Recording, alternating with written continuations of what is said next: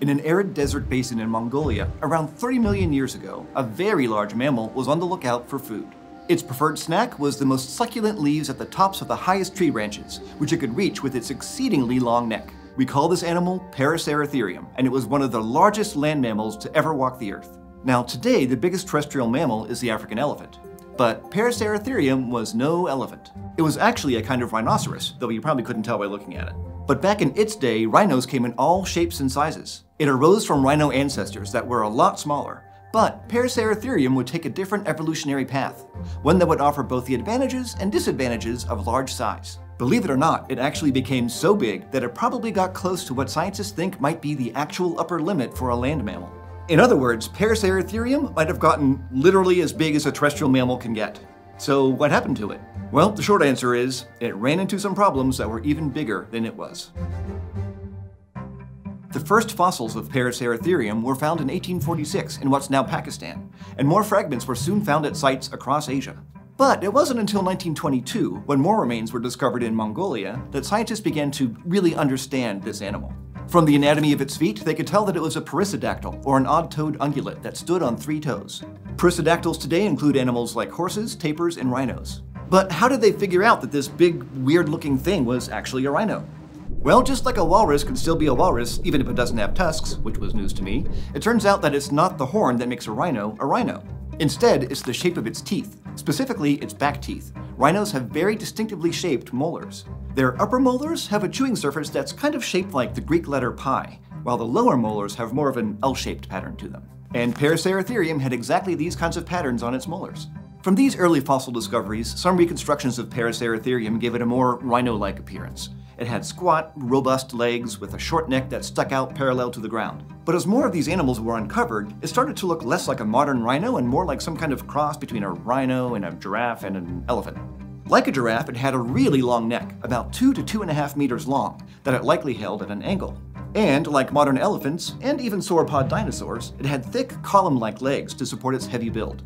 But the proportions of those legs were very different. In elephants and sauropods, as those animals got larger throughout their evolution, their humerus and femur grew longer, while the other bones in their forelimbs, hind limbs, and feet became shorter, more compressed, or even fused together. But in Paraceratherium, the limbs didn't look like this. Its humerus and femur were shorter, and its lower limb bones were longer, more like the legs of other ungulates. And these proportions were similar to those of its ancestors, which were better built for speed. One of these earliest rhino ancestors was Ryde-Collins, a lightly built herbivore from the Eocene epoch that looked kind of like a tapir.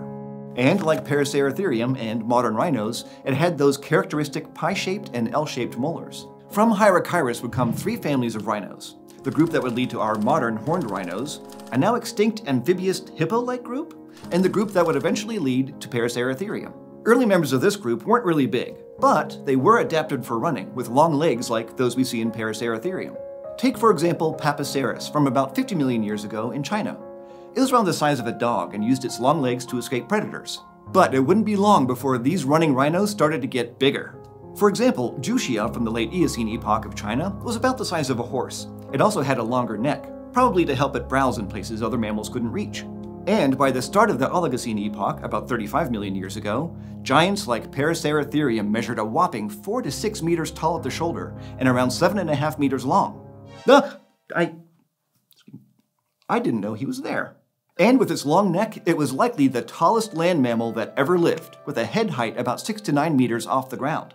So how does a mammal that big just be that big? Well, some experts think that Paraceratherium was probably close to the maximum weight that a land mammal could reach. It weighed between 10 to 15 metric tons, with the largest possibly reaching up to 20 tons. Interesting thing is, that weight limit might not exist because of biomechanics, but because of basic biology, specifically reproduction. That's because typically, the larger a placental land mammal is, the longer its pregnancies are. So for example, the African elephant, the largest placental land mammal today by mass, has a gestation period of up to 2 years. So imagine how long a female Paraceratherium, which is probably twice as heavy, would have to carry her offspring. That would require a lot of energy and nutrients for both the mother and the baby, which, like elephants, needed to grow quickly at first to avoid predators. So why did these animals get so massive in the first place? Why go from the dog-sized Papaceras to the enormous Paraceratherium? Well, one reason that you've heard me mention before is just that being huge usually makes it harder for predators to take you down. Another reason is that larger animals were able to access foods that are out of reach for smaller animals. Based on the size, microwear patterns, and chemical analysis of their teeth, we know Paraceratherium mainly ate leaves. And with their long necks, they could reach plenty of leaves from the tops of the trees, like giraffes do today. Researchers also think that they had the same type of digestive tract as modern rhinos, which means they probably didn't get very much nutrition from their diet. So they likely needed to eat huge amounts of plant material to get enough nutrients, which required a large gut to process all that food. And fortunately, they could probably travel pretty far to sustain their giant bodies. For example, African elephants, which need roughly 140 kilograms of food every day, are capable of traveling around 32 kilometers in a day and have home ranges between 750 and 1,500 square kilometers. And this is possible because their long legs give them a long stride, longer than any other animal today. Paraceratherium might have had an even longer stride with an even larger range. And this would have been a big advantage, especially considering the changes to the climate that were going on. Around the start of the Oligocene epoch, about 33 million years ago, Earth began to cool, and glaciers in Antarctica started growing faster. This cooling trend continued into the early Miocene epoch, and expanded areas of semi-arid climate with more shrublands, dunes, and savannas, gradually replacing the tall trees that these animals preferred. But these climate changes actually didn't seem to have much of an effect on Paraceratherium, at least not directly. They were probably already used to harsh environments. But there was another unexpected factor that may have led to their extinction: the arrival from Africa of gomphotheres, some ancient relatives of elephants. Paraceratherium probably didn't compete with these newcomers directly. Instead, the gomphotheres helped accelerate the disappearance of the rhino's habitat. We know that as modern elephants graze, they can push down trees and greatly change the environment around them, turning woodlands into grasslands. Gomphotheres likely did the same thing, putting additional pressure on Paraceratherium as it left even less food for them to browse on. And this stress could have also made these ancient rhinos more vulnerable to disease and droughts. The start of the Miocene marked the end of these largest of the rhinos, with only their smaller cousins left behind. And it set the stage for the rise of a different group to take the crown. Those elephant relatives soon became the largest mammals on land, diversifying into niches previously occupied by the giant rhinos. And some of them reached enormous sizes too. In fact, some species, like Paleoloxodon, probably got heavier than Paraceratherium, and maybe even taller at the shoulder. But Paraceratherium still reigns supreme as the tallest mammal that ever was. Extra-large animals need a particular combination of climate, resources, and space to exist. And these circumstances come and go as the planet warms and cools, and as new groups diversify and migrate across continents. But if modern rhinos and elephants, and even the whales that we know today, are any indication, it looks like getting big is a strategy that will never go out of style. Okay, now, do you want more Eons content?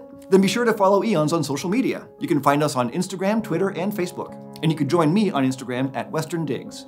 Largest high fives ever, thank you, Callie, to this month's Eontologists: Sean Dennis, Jake Hart, Annie and Eric Higgins, John Davison Ing, and Patrick Seifert. Become an Eonite by supporting us at patreon.com/eons. And remember, Eonites get perks, like submitting a joke for us to read. This week's is from Stephen O'Leary, and I've not read it before, so brace yourselves. Evolution gave the primates the opposable thumbs up. Why? And as always, thank you for joining me in the Konstantin Haase studio. If you like what we do here, subscribe at youtube.com/eons.